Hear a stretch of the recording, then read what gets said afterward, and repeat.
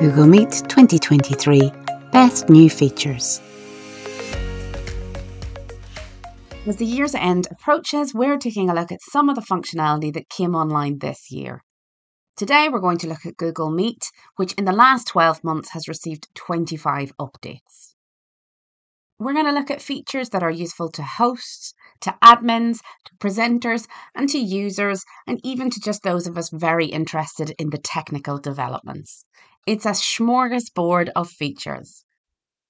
For your day-to-day Meet users, January brought the very fun Meet Reactions.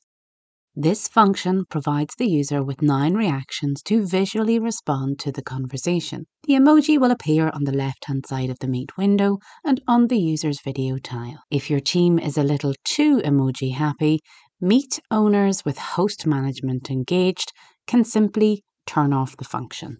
From April, attendees got a little more control over their personal interface when the function to turn off another's video feed dropped. Choosing this personal customization from the attendees' More Options menu, users can select Don't Watch for any colleagues who get a little distracting, or to reduce the pressure of being watched for the more nervous amongst our collaborators. A lesser known function, one-to-one video calling, has been around for a while. This November sees this function roll out for mobile users also. The desktop functionality allows users to click a video icon on the top right-hand side in a one-to-one chat. This will immediately start a video call. The call will appear in a pop-up for the recipient where they can decline, answer, or disable their video before answering. The function appears in the same position in one-to-one chats on the iOS or Android applications. Rolling out as we speak is the new on-the-go function. This will be invaluable to Meet attendees who dial in on their mobile devices. The feature detects movement to ascertain if you are on the move and offers an audio-only Meet with simplified controls and crucially uses less data. The mode will be available to manually engage from the options menu, but as yet I have not yet seen the functionality appear on either my Android or iOS devices, so I'm keeping an eye out in the short term. Here's some of the top user functions. But how about if I'm a Meet host? Well, June saw the introduction of viewer mode, allowing a host to quickly lock down participant controls in larger meetings. From the Meet settings in the Google Calendar event, an event owner can engage host management, which enhances their participant controls.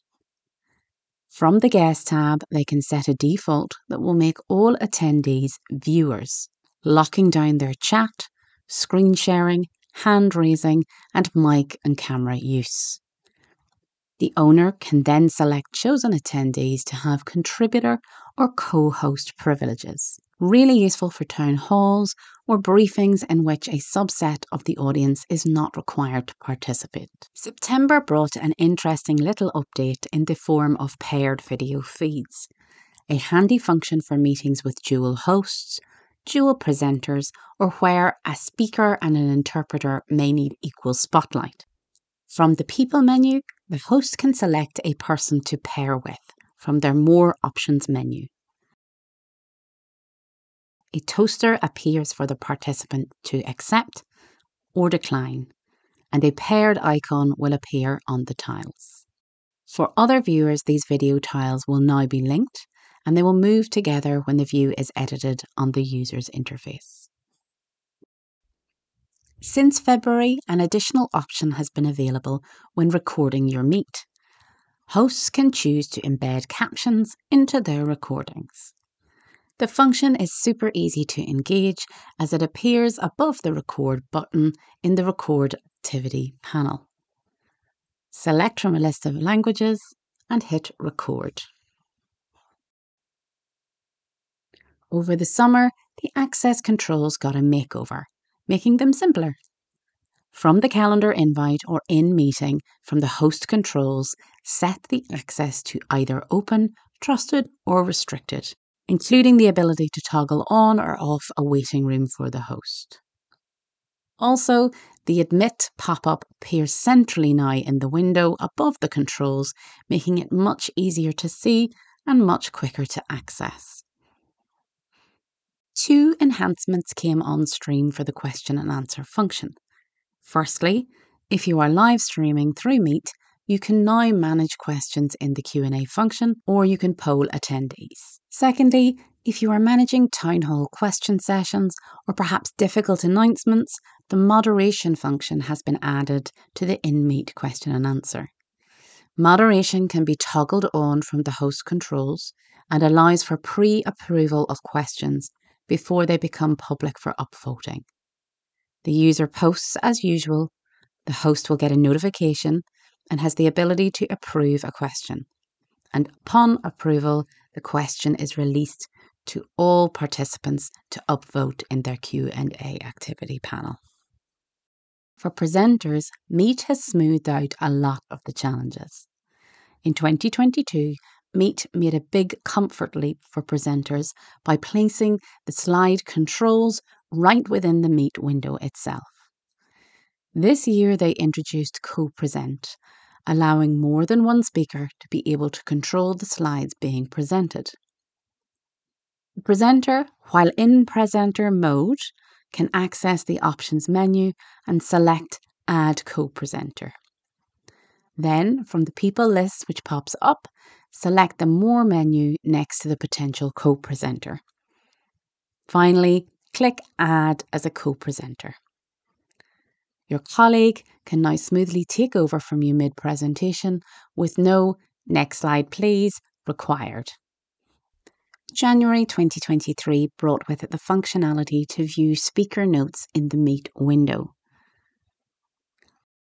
Accessed from the More menu, the Show Speaker Note function will pop out a note window visible only to the presenter, allowing for maintained eye contact whilst reading notes.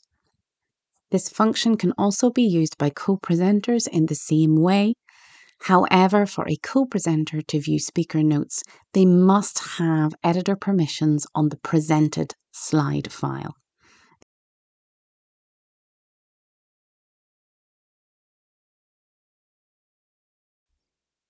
Also available from the More menu in the presenter controls is the Quick Share button. This allows presenters to share a link to the presentation in the chat window in Meet. Google will review who needs access and will offer a pop-out to confirm participant access level.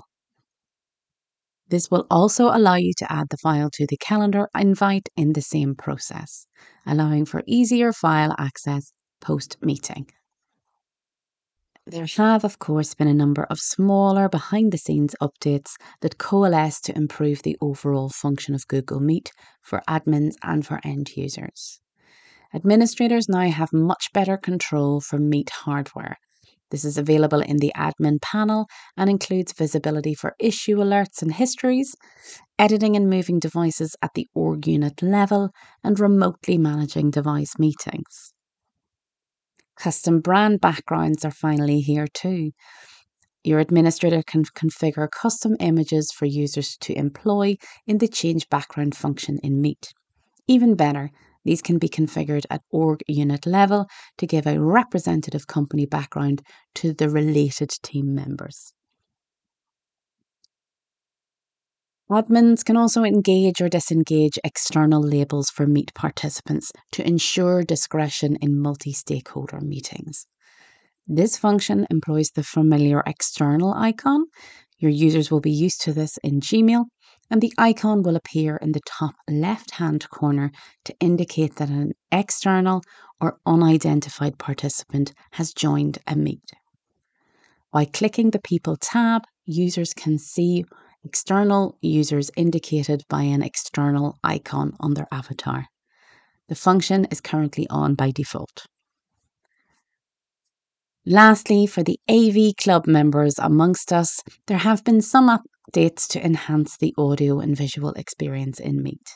These include increased noise cancellation, a personal favourite for those days when the kids are off school, and increased high definition video across Meet and specifically in live streams.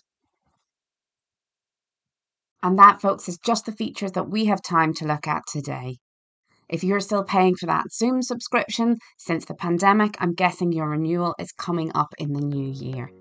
Take some time to take a look at Google Workspace and see if you can make your Google Workspace work for you without additional subscriptions. Until next week, see you then.